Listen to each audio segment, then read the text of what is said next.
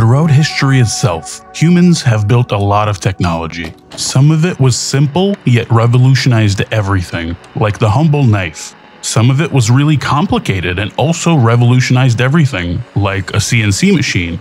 But now we also have boats with lasers, all revolutionary.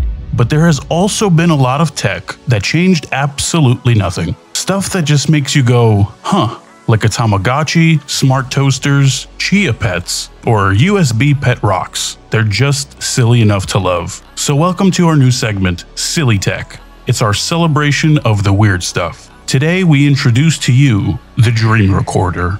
This AI device advertises itself as a portal to your subconscious. This magical bedside device catches your nightly visions and plays them back as vivid cinematic reels. When I first saw that, I immediately thought, surely AI is not that far along already, right? Like, how does it know your brain activity, or how can it tell that you're dreaming? I mean, how cool would it be to actually see your own dreams? Can the Dream Recorder really deliver on its marketing? How does it work, and is it just vaporware? Stick around as we find out and rank this new AI dream machine. Welcome to Business Goblin. I'm your host, Bugsy. If you're new here, we do business, marketing, and tech episodes, so subscribe, and let's get started.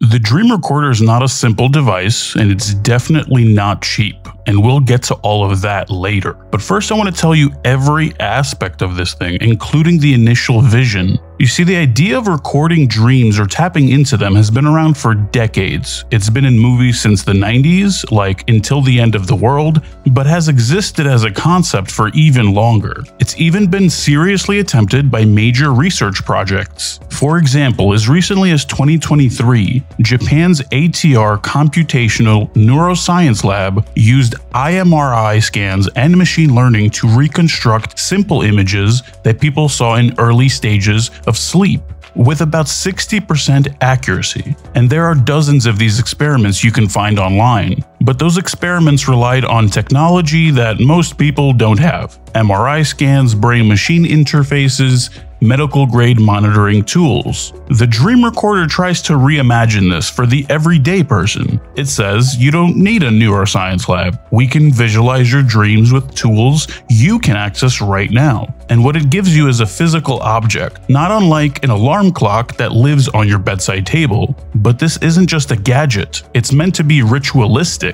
You wake up, you talk to it, and in return it visualizes what you dreamed. Imagine that being part of your morning routine. Whenever your dream strikes, whenever you remember them vividly, you talk to this device and it shows you what your subconscious looks like. The Dream Recorder is just one in a line of surreal boutique products made by Amsterdam-based studio Modem. Modem has a history of building futuristic, poetic even, and sometimes really impractical devices. It's a kind of design-forward, sci-fi made physical mentality. And they've worked with top companies in the world using this sci-fi and practical approach, like Nike, IKEA, Google, and OpenAI. They're also weirdly self-aware. They publicly said that the studio doesn't want to exist after 2030, that every product they release is kind of like a time capsule, a reminder that even their work is temporary, and their creations even show that. The Dream Recorder feels less like a consumer device and more like an art piece with circuitry. Before this, for example, they released another product called Terra, another futuristic concept. Terra is a wandering companion, whatever that means. The pitch is really ethereal, designed with the science of AI and the wisdom of mindfulness. You're supposed to carry it, basically rely on it, so much so that you can get lost and trust that it can guide you home, without necessarily needing to pull you out of the moment to do that. And that kind of creative logic powers the Dream Recorder too. It doesn't exist to solve a problem necessarily, it rather invites you into a new experience. So Modem is a boutique design studio through and through. Artsy, introspective, even over-designed in many ways. But to their credit, to make their creations reality, they blend many disciplines like programming, engineering, and design, fusing software and hardware into products many can't even imagine. So now let's talk about how to actually get your hands on a dream recorder, or should I say, what it would take to make one. Because what I left out earlier is that the dream recorder is a DIY project. Remember when I said it wasn't a simple product? The dream recorder is not a simple device, and it's definitely not cheap. Well, the dream recorder is built for a very specific kind of person. Someone with multiple skill sets, a bit of 3D printing knowledge, a bit of programming, and just a general knack for plugging things in. A technological person, if you will. You see, the dream recorder is an open source product. It's not something you can buy on Amazon or pick up at a Best Buy. It's more like a blueprint, like a challenge, a very high effort product. But what does it really take to make one? Modem's approach here is complicated, but also kind of genius. They invented this technology, they created the schematics for it, the tutorials, and the documentation. Everything you need to build your own dream recorder. So why is that genius? Because most technology today is locked behind patents, licensing, or other corporate control, often lost in time and never expanded upon. But Modem said, no, we're letting this one into the wild. And they did. Under their open source license, anyone can use it, remix it, or expand it. You can build a whole new item out of it if you want to as well. And while it's designed to be a dream interpreter, it doesn't actually have to be that. That's just one use case, which we'll talk about later. If you head to Modem's official GitHub, you'll find the parts list and everything you need to build one from scratch, which we'll link in the description. But that's where we hit a problem, the DIY trap. Because I don't know about you, but there aren't many people I know who casually own a 3D printer or know how to wire a Raspberry Pi, let alone both. For the homebrew tinkerer, this is a fun project, but for the average person, this is one hell of an ask. So let's talk about the price of the parts. The general cost to build the dream recorder lands between $285 and $345, depending on availability and ongoing sales. That is not exactly cheap. You'll have to buy a Raspberry Pi, which is like a mini computer, an LCD display, fans, HDMI cables, touch sensors, a microphone, and a bit more stuff. And yeah, you have to build it yourself. Oh, and the dream visualizing part, that's not free either. Using AI to process your message from speech into text costs about a penny, but rendering your dream will cost another 14 cents too. So even after all that work, this thing still charges rent. So what gives? Is this like a total waste of time? Have I sold you on a dream of a dream? Well, yes and no, because the idea itself is really exciting. Imagine going to an art exhibit where every piece of art is interactive, responsive to your imagination. Devices like this could enable that. I mean, sure, the dream recorder isn't that specific product yet, but it's a step towards it. Modem isn't just building gadgets here, I think they're prototyping a new kind of AI interaction, not just by typing or copying and pasting, but by talking, by engaging with AI that's built natively into the experience itself. So no, this isn't your mom's DIY project, but Modem does walk you through it beautifully. Their GitHub docs are surprisingly approachable, and after reviewing the entire assembly process, I can honestly say, if you're willing to spend an hour learning basics, you can build your own dream recorder in a weekend. But here's what else you should know. Once you build it, the dream recorder plays back your dreams as short video reels about 5 seconds long by default, and it can only hold 7 of those dreams at a time for each day of the week. And that's due to the limited 8 GB of memory that the Raspberry Pi has built in. But you're not locked in. If you want longer videos, you can bring your own AI model. You want better speech recognition, you can swap in a different API.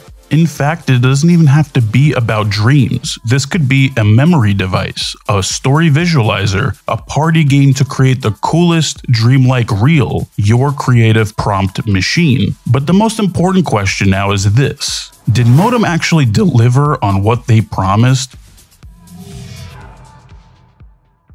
When I was writing this story, I felt conflicted because on one hand, I think the dream recorder is genuinely interesting and a really cool concept, a glimpse at what technology could become in the future.